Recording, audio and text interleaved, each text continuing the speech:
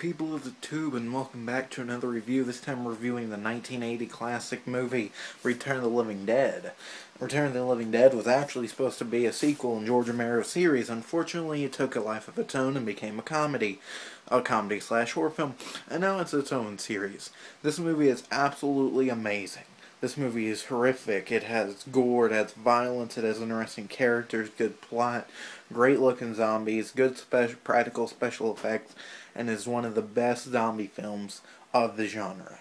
This movie is pretty unforgettable, and it definitely helped shape how zombies are today. If you're looking for a damn good zombie movie, I would definitely recommend The Return of the Living Dead. It is definitely a thumbs up for you horror fans and anybody else who just wants a good time.